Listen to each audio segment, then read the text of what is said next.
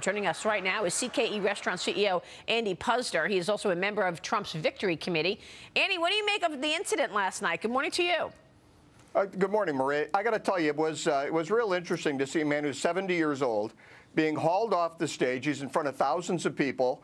Somebody yelled gun. That's got to shake you up. But within minutes, he's back on the stage. He's playing the crowd. This is a tough guy. This is a guy you want as president. This is somebody who can take the heat and stand up to it. Yeah, so go through the strategy. You're right. He is a tough guy. I mean, he's like a machine this weekend. I've got the list of states that he's going to throughout the Rust Belt, including Michigan. Then he's North Carolina. He's going back to Florida.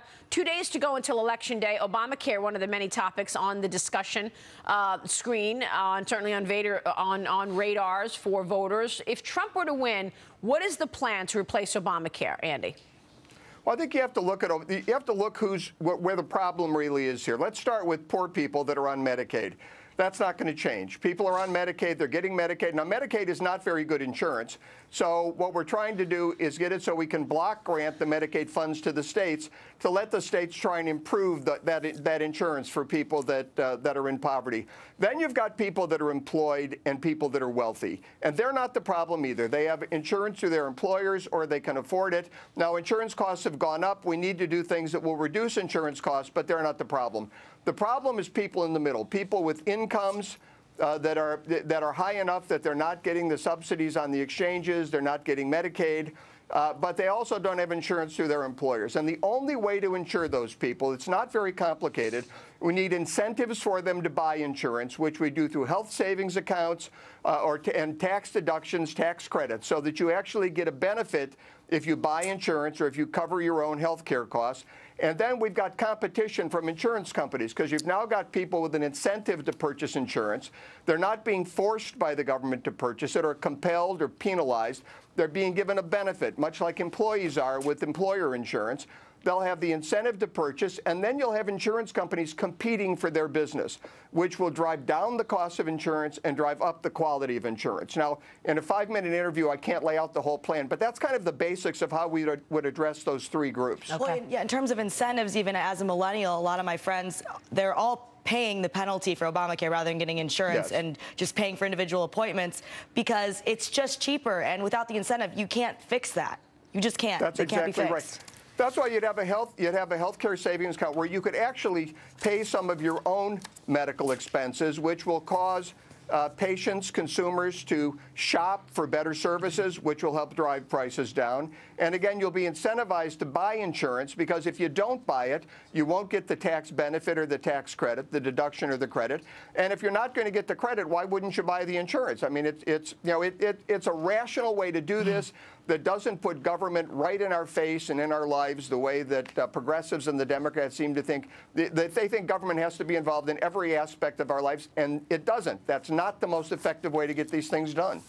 Andy, I know you've worked super hard on the Economic Advisory Council, and so I'd like to ask you, over the 10 to 100 days of a Trump administration, what are 2 or 3 simple things that you think he'll put in place that will send a message to people in the economy? Well, number one, we've got to revise the tax code. And I think that Paul Ryan knows it, Donald Trump knows it, Mitch McConnell knows it, the Democrats know it. We're going to get some kind of activity on the tax front. And if we can implement a plan like Donald Trump's plan, the Tax Foundation said it would grow GDP about 7% over 10 years and create 2 million jobs, as opposed to Hillary Clinton's plan, which would cause GDP to decline about 2.6% and kill about 700,000 jobs. So we need to get moving immediately on that.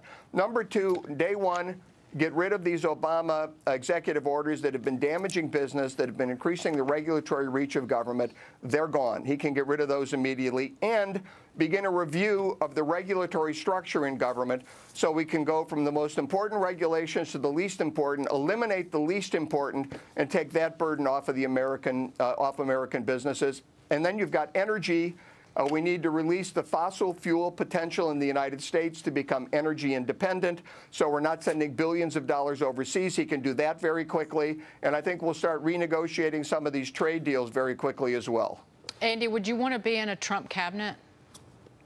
If the president asked me to serve, I would serve. Well, I have a good job. I love that. my job. Give me a more real answer. What else are you going to say?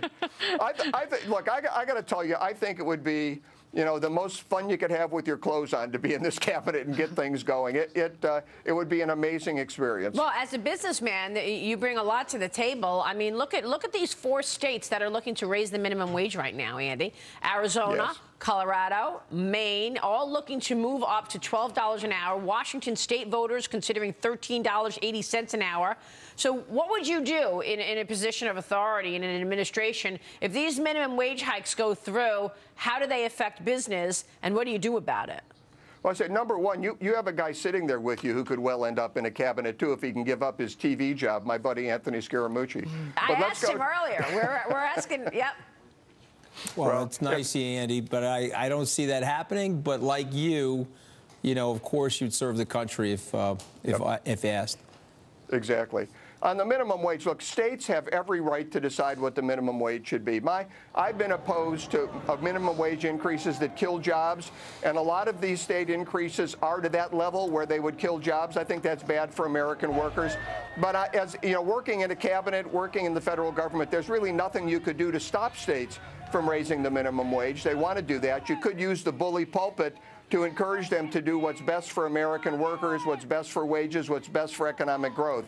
But, look, states have a right to raise the minimum wage, as do many municipalities, and I think that's a better solution than the government doing it, because the minimum wage in Alabama really shouldn't be the same as the minimum wage up in San Francisco outside of Silicon Valley. Right. So regional wages make sense to me. That's what Donald Trump said, by the way. That's been his position on this. Leave it to the states. Andy, great to see you. Thank you so much. Great to see you, everybody. Andy Maria, Puzder. Anthony, Dagan, thank you. Thank you so much.